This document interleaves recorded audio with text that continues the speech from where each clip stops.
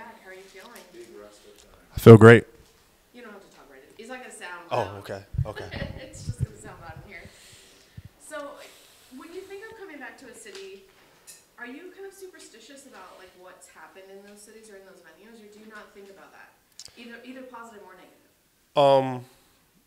I used to be superstitious, but I kind of had to break that habit because then that becomes a slippery slope of always thinking negative about certain things and certain outcomes. So, yeah, I don't have any, I want to say, superstition about the place that I fought before because I go to that same place and break that, in the same breath. And that was my next question. If you come back and then you break the curse or break the superstition, I mean, is there almost like extra motivation to do that when you think about a place? Oh, there's absolutely extra motivation for sure. Coming in, coming to Atlanta now, it's like I have to make it a home. I came here for Impa's fight, and now coming here again for my fight after, taking the first short notice fight last year against Magomed. This is like me coming back, and this is my home now. Like every time I come here now, it got to be my house. It's my house. And you spoke about it, but does it help when you come and you see a teammate do so well? Does it motivate you? Absolutely.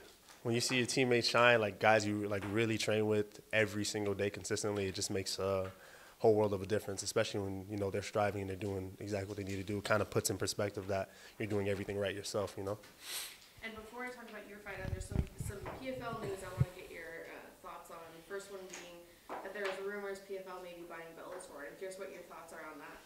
Oh, man, PFL's buying Bellator. That's crazy. My thoughts on that is, like, it's going to be a lot more interesting, I guess, like fighter-wise, how they run it. I'm just curious as to if they're going to do, like, obviously they're going to do tournament style, but are they going to do more fights more consistently every year because then they'll have more fighters on the roster? Like, will there be more fights every week? Or, you know what I'm saying? Like, would it be something like that, like similar to like how the UFC has more fights, or they have fights every week up until like they get to a pay-per-view event, and then they'll still run that tournament, as opposed to like doing like undercards of just like local fights and stuff like that. If that makes sense. Is there anybody in Bellator that you can think of off the top of your head that you'd love to fight? Hell yeah, everyone. Yeah, except Jason. Yeah, nah. But yeah, everybody except Jason. Honestly, yeah, I would nah. Yeah. What about the drug testing scandal that kind of happened? The 10 fighters that tested positive in Vegas. What are your thoughts on that? My thoughts on the guys doing drugs.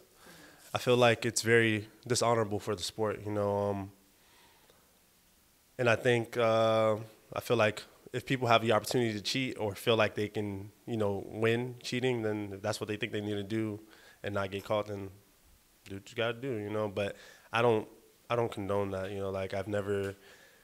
I just think it's just very dishonorable, Like I'd rather go out on my sword and shield knowing that I did my best doing everything the right way versus going out, the wrong way and then getting caught or getting popped for something that I shouldn't have been doing in the first place.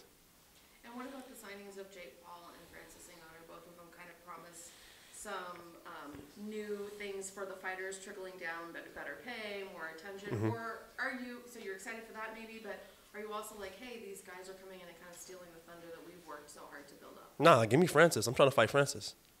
I need that fight. Give me the fight with Francis. Or Jake Paul. Give me the fight with Francis, though. How do you see a fight with you and Francis going? Man, I'm gonna dance on for 3-5s or 5-5s. I'm gonna do what I gotta do to win. And if I get caught, I get caught. But I'm gonna do what I gotta do to win. Like I'm gonna go out there, probably try to wrestle him.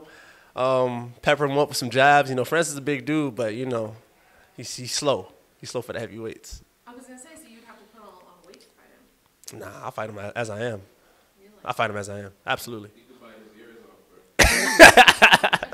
first. What about Jake? How do you see a fight like that going? Jake's bigger, but he's a little slower. He doesn't really look like he cuts weight. I think he just kind of walks around like that. With Jake, I just think I take him down and just sub him. Like off the gun. Like I don't even waste my time. Take him down and sub him. And then let's talk about your opponent. What were your thoughts when you got the name? Carlos. My thoughts was like, this is the matchup. Like I've been telling people for a while, like, yo, I respect Carlos. Like I like him as a fighter. Like he actually comes out and he wants to fight. Like He's a dog.